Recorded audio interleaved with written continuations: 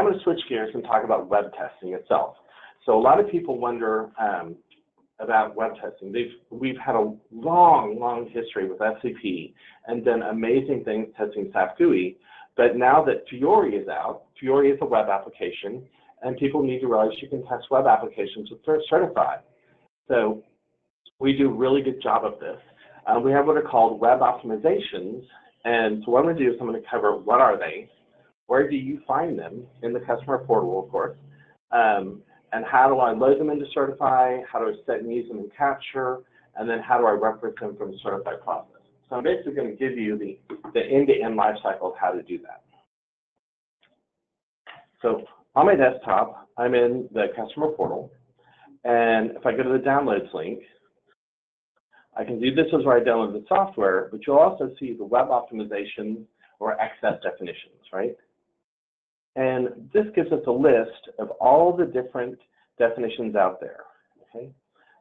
So obviously there's ones for S/4HANA, 1809, and we saw that 50% of the people are planning on doing some type of deployment, about 20% were already in one. So I'm going to click this, and what these definitions do is they basically, our developers have gone through and figured out what are the different items. There's checkboxes and combo boxes and drop-down lists and menus and all that.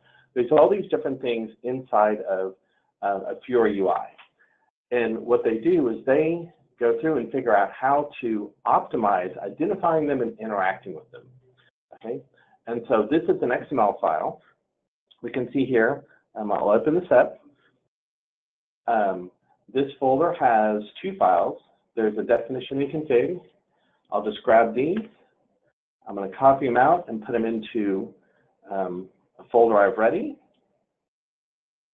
So I unzip them, and now I have my two files itself. So now what I want to do is I want to actually load these into Certify so I can use them in my tests and in Capture. So this is kind of the, I consider it kind of the elegant part. So what you can do is you come over into your configurations and your web options, and I can see there's different configurations in the environment already. If I come to the global, I'm going to actually go import a new one. So I'm going to say import, and I'm going to pull in my definition file. So if I come over to my downloads folder, I put here, there's my definition, and I'm going to give it an easy name so I can find it. You'll want to keep your version, your date, time, all those type things, right? But for the demo, I want to make it easy to find mine. So there's my definition, and then I'm going to grab my, import my configuration.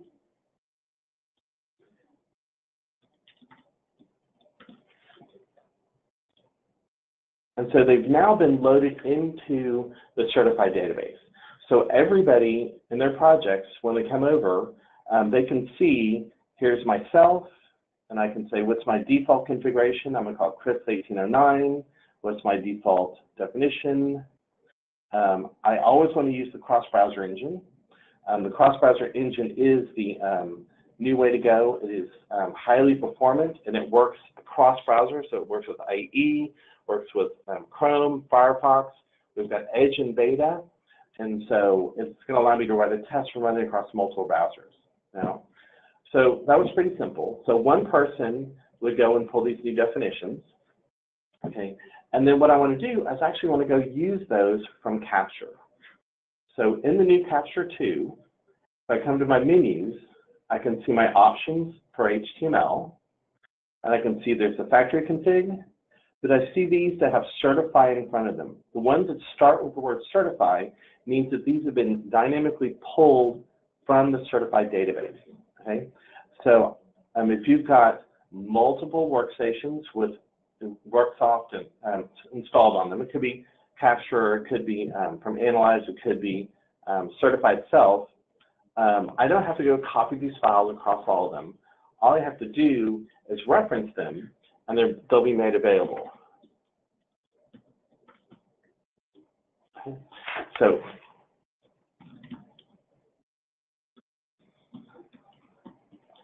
everybody knows I can never tell my password right the first time. So what does this give you? So if I come over into, say, the sales order area. When I look at the screen, what we'll see is there's different things. I've got input fields, I've got menus, I've got buttons and such. So ideally, when I look at my capture over here, I'm saying I need to capture a web application, okay? And then I have my live touch active for web applications.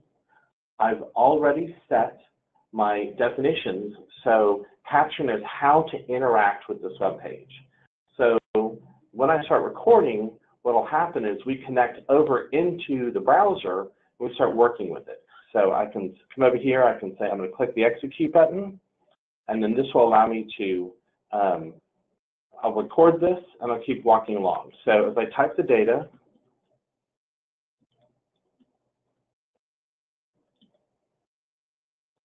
you'll notice I get very little screen lag.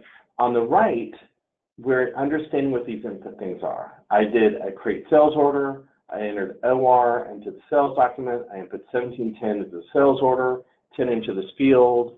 When I click the button, it knows that I clicked a button, right? So what you get when you use these web optimizations is you get the combination of understanding how to find something on the page and how to interact with it. And so, you know, since we are scriptless, we don't usually like write code and those things. We just want the things to work, right? So let's see, what's today's 01-30-2019. Type that right today. So the idea is the optimizations understand how to find these fields. It understands how to do interact with the elements on the page, how to navigate tables, all those type of things from a web page perspective, right? So what I get out of this is I get my capture file. Now I'll stop recording. And I can see these are all the actions I did. Now the reason this happened so quickly, and I had no lag in my recording, was because of two things. One, I'm using the new cross-browser engine, which is highly performant, and I've got my configuration and my definition files loaded. So we knew exactly how to interact with this software. So I'm going to save off this XML file, and then I'll come over to Certify. So now when I build my test case to go work with this page, what I'm going to do is figure out, does this actually work, right? So I'm going to say import the new process tree capture, and I called that my downloads, documents, Worksoft captures. There's my Chris 1809. Okay, so I have there's my sales order. Now, see, it says Chris Web 1. There's my application version. So I'll say, go ahead and point to that, and I'll import my 13 steps. So now I have a nice, simple certified process that understands how to interact with all these things. So the fact that I had my web optimizations, the combination of those knew how that I had input fields, I had named activities, had send clicks, if I have input cells into a table, things like that. I got very rich object identification and the object actions because of my definitions, and I know how to find them on the page because of the configurations, okay? So now one thing people do is they will say, okay, I'm going to go run this right now. But there's one thing you have to do before that, okay? So what you need to do is you will need to reference this at runtime. So we put the, we downloaded the configuration and definition, we loaded them to Certify so they're available to everyone. When I did my recording and capture, I referenced them. Well, now when I run, I want to reference them again. So you'll see there's a step called load the application configuration. So system, browser, load application. So inside of this, I need to reference that configuration file that I downloaded, okay? So I'll save this process, and what you'll see is I'm in Chrome, so I turn off the busy check. I've got my timeout set. I've got scroll to view on bottom. So a couple of things that I always use with Chrome itself. So, but the trick was to take this full life cycle. At runtime, I'm going to go reference the files also. Okay, so I'll just do my little parlor trick. I'm going to drag this onto the top here.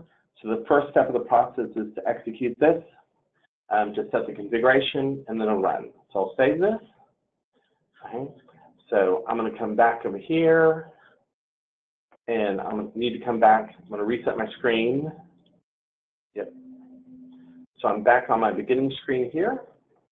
I'll just close Capture, move it out of my way. I'm going to run. So I'm going to go in and step through the first couple of these so you can see what's happened. So that first sub-process I had, what we see is it's going to say reference the web optimization files. It passed.